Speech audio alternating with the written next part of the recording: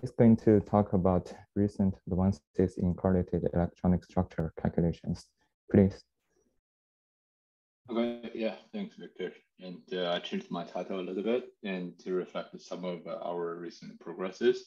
It's also a little bit different from the rest of the talks in terms of that the focus is more on the methodology, but I want to say that indeed has some HPC implications. The first work is our recent thing submitted a few days ago and called a variational Monte Carlo with a certain neural network architecture, which has some advantages. And the second part, I'm going to talk about a new way of doing correlated calculations, especially effective for MP2 and RPA, called the staggered mesh method. So we heard some Monte Carlo talks yesterday. Just to do a recap, variational Monte Carlo, especially in the real space, considers the Hamiltonian that has the kinetic energy, electron nuclei, electron, and there is a scalar for the electron ion. We would like to perform variational minimization in the sense that we want to try some trial wave functions to minimize the energy. Because the H does not depend explicitly on the spin, you can separate all the electronic positions into the spin up part and spin down part and anti-symmetrize them only conceptually later. This allows us to compute the energy with any trial wave function by averaging over the so-called local energy times the probability density called PR, which is just the square of the absolute value of psi r. And just to do this with many walkers and variationally adjust the tuning parameters in the wave function. This is a massively parallel procedure. Is very suitable for HPC and very well established. The recent development that is pretty exciting is the combination of neural network ansatz and the variational Monte Carlo. To some extent, this is quite an ideal application for the neural networks because the variational Monte Carlo, by definition, its accuracy is constrained by your ansatz, and neural network is very well known to provide some pretty general ansatz. You can also do that in the real space, and so it doesn't necessarily suffer from the basis discretization error, as if, for example, if you do in the second quantized language. And one of the particularly promising ones called FermiNet. There are a few other network architectures that also received a lot of attention, but I would like to particularly talk about this FermiNet architecture by the DeepMind team. The basic idea is you start from the atomic position Ri and the electronic position is a small r. Then you form, with neural network, certain 1 electron and 2 electron streams. And the streams means that you have some neural network layers from one to the other. And in the end, you get a wave function. There are a few interesting features of these things. So before the last determinant part, which I'm going to talk about it later, everything's permutation equivariant, satisfies the most important symmetry properties. And another interesting thing is it doesn't even have a JASTRO, which is quite counterintuitive because it is known that JASTRO accounts for a very important part of the correlation energy, but this one doesn't. It doesn't explicitly enforce the Kato-Cosp condition either. Instead, you just put this absolute value of the differences of the electron-ion position and electron-electron position and let it learn. Somehow this can produce very accurate absolute energies compared to the Fuzzy-I calculations, the complete basis limit. So it is pretty surprising. What it does is most of the work is spent on generating this H, which are permutation equivariant feature vectors. After that, you just construct some pretty simply minded like single particle orbitals and get it into the form of a summation of slated determinants. And this summation here can be as small as 1, but so far in the calculations, I haven't seen those exceeding 64. So it's not a whole lot number of determinants. In terms of this performance, this was their published paper last year, and the preprint was available in 2019. You can see that for a bunch of atoms, the correlation error, the correlation energy that's recovered is way larger than 99%, which is really really promising. And you can also apply these things to some prototypical strongly correlated systems, such as H4. And you can see that compared with the full CI, complete basis limited extrapolation, the error of the Fermi net is really small. And on the other hand, if you use some other methods that are not so suitable for the strongly correlated calculations, such as CCSD or even CCSDT, the error is much larger. What is kind of interesting is you can also use this to like break a bond of N2. There, they compare the Fermi net with the experiment, UCCSD, and also a very accurate R1 to MR CPF, which is the best available theoretical methods. For most of the regimes, it's remarkably accurate, but also in this regime, in the dissociating regime, the stretched bond regime, the error is still kind of like large. And later, this is one of our motivations. Want to understand the representation power of this ansatz by running a few diagnostic tools and try to improve it. So to this end, we proposed this so-called generic anti-symmetrization layer. So the basic idea is the following. There are a lot of empirical evidences and some theoretical evidences saying that the Fermi net, the permutation equivariant part is pretty good. For Fermi net, we don't know, but those constructions seems to be pretty solid. The anti-symmetric part, on the other hand, is pretty shaky. It uses a very simple ansatz, and which is a one determinant or something like that, to represent general anti-symmetric functions, which is not necessarily universal, really. I mean, if you just give a single determinant, it's absolutely not universal. So what we want to do is to use the very expressive Fermi net like feature vectors and apply a very generic anti-symmetrization layer. It can be very costly, but nonetheless, it is very generic. So we can try to analyze the remaining error in the Fermi net architecture. So we came up with this called explicitly anti-symmetrizing layer, which means the idea is very simple conceptually. You take all those feature vectors and which are equivariant with respect to the permutation of electrons. Then you apply a universal fully connected neural network to it. It won't satisfy the symmetry properties. That's okay. You apply all sorts of permutations to it and add them up. Then it will be anti-symmetric by construction. The downside of this is the cost straightforwardly increases combinatorially, actually factorially. But the upside is once you do this, you're free of the error in this anti-symmetrization layer. Well, this is what we got. On the left-hand side is the H4, this strongly correlated regime. And you can see that the Fermi net one determinant, the error is still pretty sizable. But as soon as you increase the number of determinants, the error is pretty much is nothing. And there are some, this is the generic anti-symmetrization layer. This FA, called a factorized anti-symmetrization, I'm going to talk about that later. And these are obtained from, the Fermi net constructions, standard determinants. There's also a new thing called a full determinant mode, which I'm going to discuss later. And you go to a larger stretched regime, again, the error is pretty much non-existent.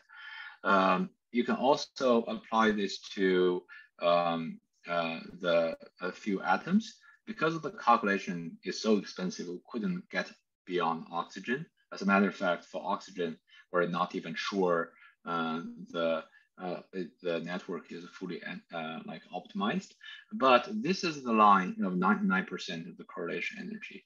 And you can see that so this method is much more accurate and definitely much more accurate than the one determined Fermi net. So this in particular kind of in practice shows that the one Fermi net determinant is very unlikely to be universal as opposed to some other claims in the literature.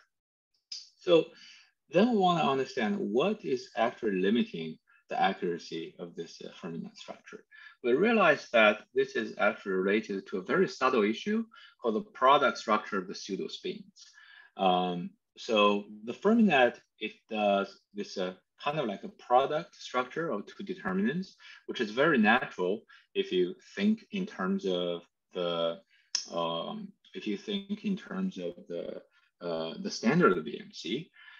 Then we generalize this as much as possible within this product structure, which is you for each of this feature, and you really fully anti-symmetrize, but you still keep this product structure. That's called factorized anti-symmetrization. Still, cost is factorially large. This is very expensive ansatz.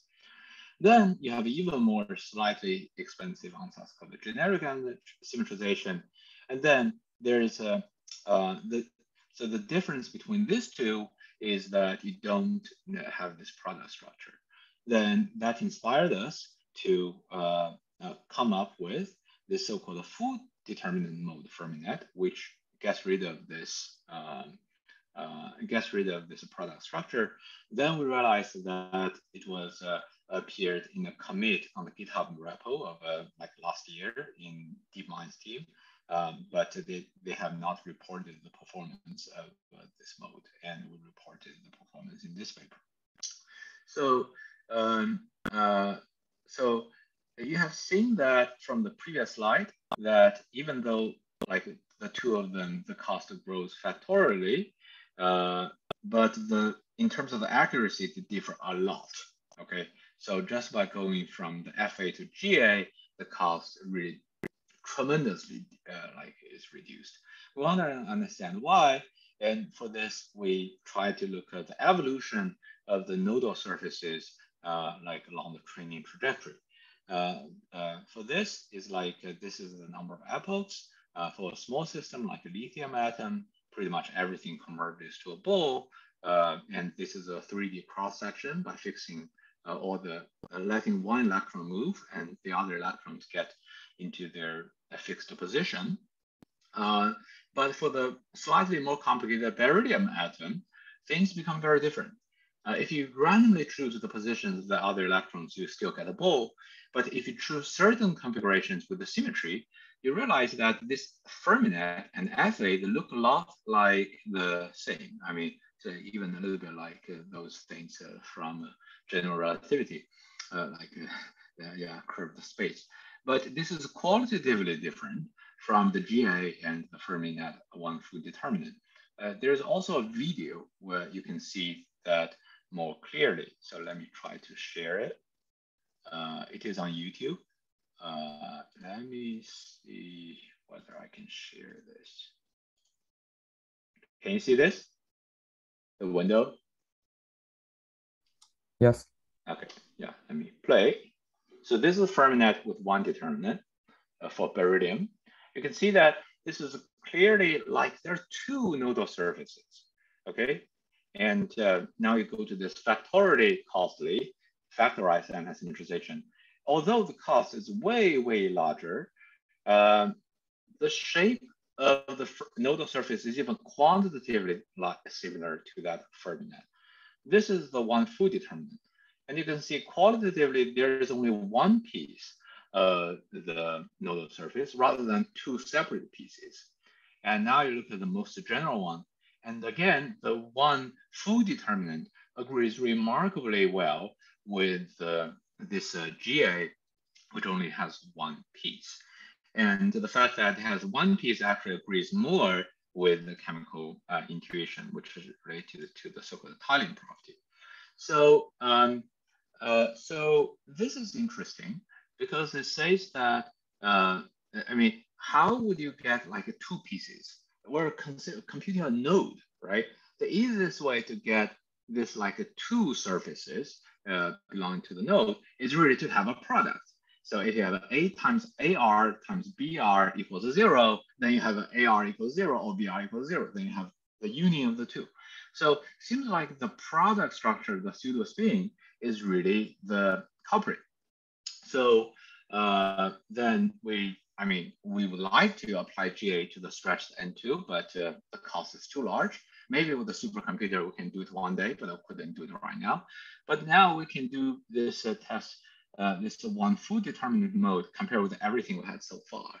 You can see that in terms of the error compared to the best available theoretical methods, the one full determinant is like 0.01 Hartree away in terms of accuracy, and this is that dashed line is chemical accuracy, and all the other calculations, including the largest calculations so far obtained with Fermat with the 6 full determinants, they're way above the chemical accuracy, and this one with one full determinant, you actually reach error, which is 0.4 kcal per mole.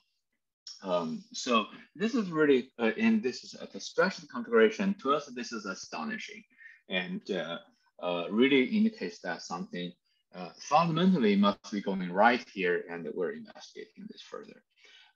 So the conclusion for this part is that there are claims in the literature saying that the single standard Fermat could be universal, but we think this is probably not the case. But we couldn't rule out that a full single determinant becomes universal. If so, that would have tremendous theoretical and practical implications. Hopefully in the future with a supercomputer, we can try to scale this up. This generic and symmetrization for larger molecules, eventually working towards N2. It's going to be a very costly calculation, but back of the envelope calculation shows that could be doable. And again, if this thing can be true, it might be a starting point to build towards really massive parallel library. Before I go to the second part, I want to just stop for a second and ask whether there are questions from the audience.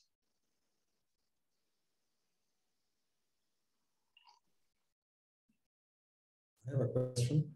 Yeah. And so that's probably trivial, but can you comment on the origin of the cost? Origin of the factorial cost? Yeah, the remaining so cost it is the remaining or the factorial cost? Sorry. Yes, answer the factorial cost. Yeah, that's great. Yeah, that's probably There's a factorial thing, but that's just a single layer. The rest of this thing is okay. It definitely scales polynomially. And yeah, they're very much like the traditional VMC calculation. It's this single layer that is really, really costly. Yeah, so, and I really believe you can just brute force it with the supercomputer and with the right programming model. I mean, it's just to have a flow of things and have a bunch of numbers waiting there. You just need to crunch the numbers and like close your eyes and do all sorts of permutation with these fixed numbers. Apply a very small FCN, and I really think that that can be just done by brute force. But you might need double precision because there's also an enormous amount of cancellation parts of the sign problem. Thanks. Thanks. It's a good question. Any other questions? Okay, let me talk about the second part, which is the staggered mesh method. And so this is about try to understand the finite size effects. Even with a supercomputer, and as I was discussing with Victor in the breakout room earlier, even with a supercomputer, you still want to make your supercell like as small as possible, especially when you deal with the crystals. But this is not always very obvious how to do it. It sounds like with a crystal, you should be able to use a small cell, but no. Finite size errors just appear in many, many different ways. One of them is the MP. Let's start with the simplest correlative theory, which is MP2, but for solids. Then you just generalize your standard MP2 theory with all the KI, KJ, KB indices. And they correspond to the ring diagram in the exchange diagram. So what we're interested in is to take the number of K points, go to infinity, and approach the thermodynamic limit. This has become more and more popular in the past decade because of the improvement of the algorithms and the improvement of the computational power. But understanding the finite size error of MP2 and actually for solid state systems in general is, to my knowledge, pretty limited. There have been a number of correction schemes and analysis applied to different special cases, but as far as I know, there's no general analysis. There are some things for quantum Monte Carlo, for Fock exchange in the real space. There's some extrapolation-based method for MP2, but it's not very systematic. But one of the best references I found in this is actually a pretty old paper by Fraser, Folks, in the mid-90s, and for quantum Monte Carlo, but it's a very, very well-written paper. Many other people also contributed later. Our main result, which in a separate theory paper we submitted earlier in August, is to perform the first unified analysis of finite size errors for the Hartree-Fock and MP2. As far as we know, there's just even for Hartree-Fock, there is no rigorous error analysis by analyzing the quadrature error. So we're really surprised about that. There are some versions of that for certain systems in the real space, but not in the K-space. For MP2, just no. It's based on the quadrature error analysis, and they all in the end take the unsurprising form. That is, the error converges like nk to the minus alpha power, and nk's number of K points in the Bernoulli zone. The question is, what is the power of alpha? So if you use the standard Monkhorst-Pack mesh, then usually alpha equals to 1. I mean, this is not surprising at all from physical perspective, but in terms of the error analysis, it's actually not, if you use the naive way to analyze it, it's not even clear you can get any accuracy. It actually has some very delicate analysis of like a certain type of integral, the quadrature errors for singular integrands, which is detailed in this paper. But in this paper, we propose this a new method, which is extremely simple to implement, but it's quite effective, a new method called staggered mesh method. There's almost no additional cost, as we'll see pretty quickly. And it is probably, it doesn't do harm asymptotically, and it can lead to higher convergence rate. And what it means is also summarized in this theory paper. This talk, I don't have time for that, and I'll only show some numerical results. Let me show what is the method. Method can be amply described by this picture. Usually, when we do a Monkhorst-Pack mesh, we have a uniform grid for all the orbitals. We can shift it somewhere, especially to avoid high symmetry points like gamma, and then we are free to go. We compute the occupied and virtual orbitals on this mesh, and we do everything afterwards. The idea of staggered mesh is to say that for at least for certain calculations, definitely not for all calculations, for certain calculations, including MP2 and RPA as important examples, it is very much beneficial to let the occupied orbitals and virtual orbitals live on two different meshes. The idea is that you want to avoid the vertical excitation from occupied at K to a virtual of the same K. And the reason is this zero momentum transfer modes will lead to additional corrections for the Coulomb kernel. And that will just give you a lot of troubles later. But if you just separate them in this MP2 or RPA type of theories, this problem would evaporate by itself. You don't need to do any further corrections, just is gone, okay? So let me show you what I mean here. So these are calculations done in PySF, And quasi 1D system means that you take a 3D system and only increase k along one direction. Quasi 2D means you increase k along two directions. 3D is 3D. You increase k along all three directions. And you can see that for 1D, for H2 and the diamond, we have many more examples in the paper. The only change is you go from the standard mesh to staggered mesh. But in terms of the correlation energy, this one has a 1 over nk scaling, and this one pretty much converged when you have like 3 by 3, like 3 k points. Also this one, you can see that for diamond, you pretty much get improvements everywhere. This is interesting because the staggered mesh improves a little bit, but it was not significant.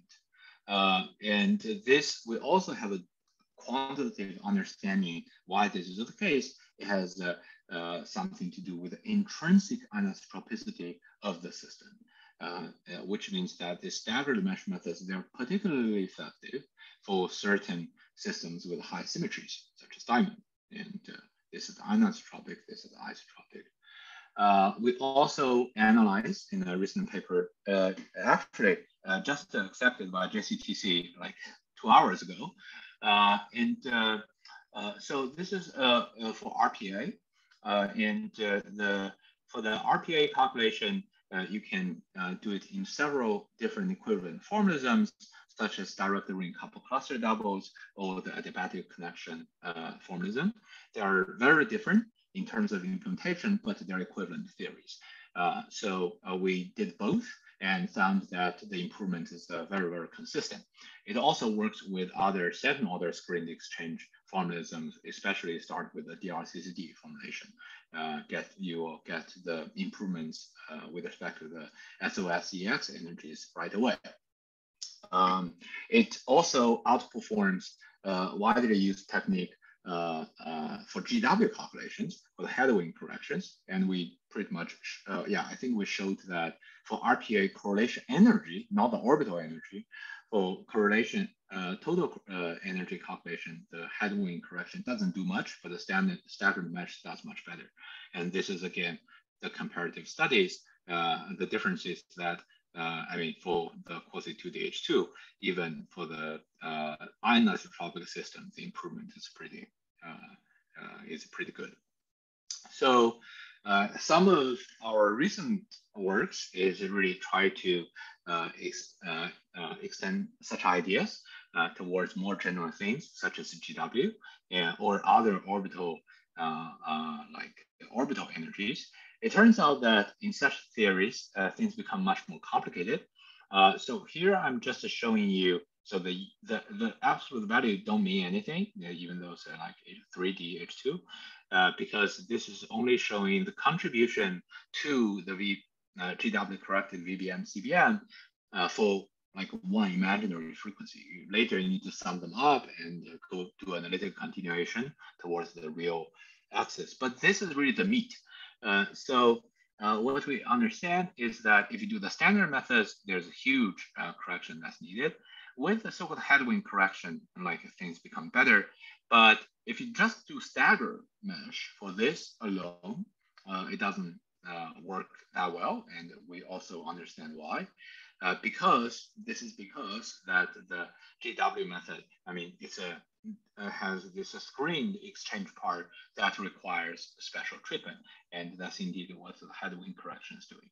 But if you apply a different technique called the Madelung constant correction, and you can see that this really has this beautiful convergence curve. Well, if every system looked like that, I would be extremely delighted. But there are some other cases which don't look like completely like this, and we don't have a good understanding. We're still working on this. So let me conclude this part. I think understanding the finite size error is very important for correlated electron structural calculations, whether it's a small scale or large scale. Our understanding is the key is to understand certain quadrature errors. This is quite different from the previous studies, and we think that in terms of the technical aspects, we made some significant progress along this direction. But many things are unknown. One take-home message for this part is the staggered mesh is very simple to implement and effective for at least for certain systems. What are the certain systems? Now we have some good understanding of a Fock and matrix, which is easy. Then MP2 with RPA, we kind of understand what's going on now. We're working towards GW. Interestingly, if you go to MP3 or more general MPN, the landscape changes completely. You're going to the backside of the mountain. And yeah, that requires much more work, we think. And either when all of this would go to couple cluster, which has all sorts of difficulties we have seen so far. But we believe, we think there might be a path forward. And with this, I'd like to thank you for your attention.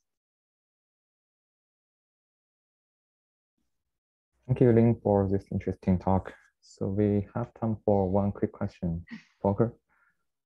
Yeah, this time I'm applauding and have a question. Oh, thanks. Originally, which is on the headwind corrections. I thought that the limit of the dielectric function or constant for the headwind correction should pretty much take out the divergent term exactly for GW and RPA. Actually, no. So the headwind corrections try to get rid of the very bad part, which is n to the minus 1/3.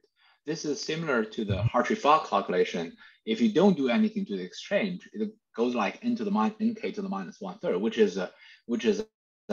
is catastrophically bad, right? And but with the nk to the minus 1/3 gone, you're into the old business, which is there's still a 1/nk term. And I believe the headwind doesn't do anything to that. And so the staggered mesh together with this Madelung correction does a similar thing to the headwind, but the staggered mesh can hope to improve on top of this nk to the minus 1 part, which is why you have so is the dielectric function accounted for in correction? I mean, that's the type of correction that you're applying here, right? Sorry, I didn't see the formula. Yeah. So for GW, there are just 2 layers of things. One is you need to get rid of the nk to the minus 1/3. That just you have to do it somehow, otherwise you get this kind of stuff. So once that is gone, you're in this business. So if this were nk to the minus 1/3, you won't see the error look like 0.004. You would like the error look like 0.8 or something, right? Sure. Yeah. So this is like nk to the minus 1 term, and the staggered mesh in some cases even can get rid of this nk to the minus 1, and probably in some cases it's nk to the minus 3/5 and 5/3. And sometimes it's even super algebraic, like for these cases. So it's a combination of several things. And we think that such kind of corrections could be particularly useful for example, 2D and quasi 2D systems where the understanding is poorer. Because this Madelung correction, the staggered, it really is very much, it doesn't care like what's the dimension of the system. Yeah, sorry, Lin and Volker, we have to stop the discussion, but you can continue in the chat. So let's move on to our